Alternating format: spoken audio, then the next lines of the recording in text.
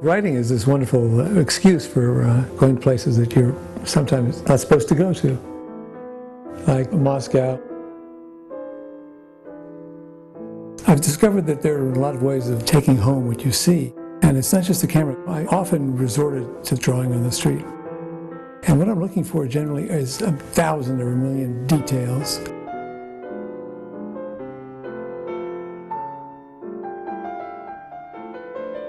It's the details that make up the mosaic of life.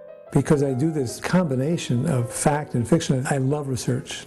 I love finding out what I didn't know. And, you know, there's wonderful eureka moments where you say, well, that's why he went in there, because the other guy, because there's the guy with the gun is waiting outside. And you just run into situations if you put yourself on the ground.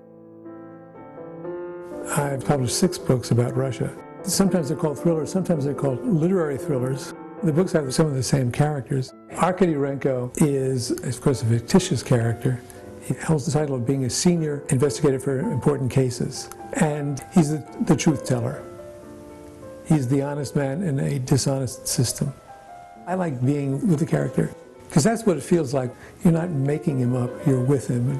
You know, he's changed over the years. I'd say he's a little bit darker, but who wouldn't be? Because poor Arkady is really a reflection of Russia. To all these books, the narrator is more or less an outsider.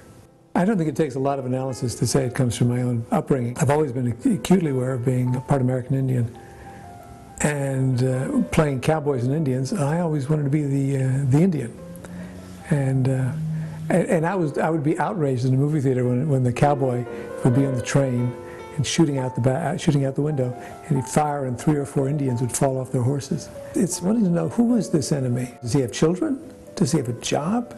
What does he believe in? What does he think the world is? Everybody really believes the world is flat and revolves around them. And the images that we have are rarely compatible. But if you try to get the two to meet, you wouldn't lose the contrast. You still have American and Russian, cowboy, Indian, but it would make for a far more real and worthwhile book to write.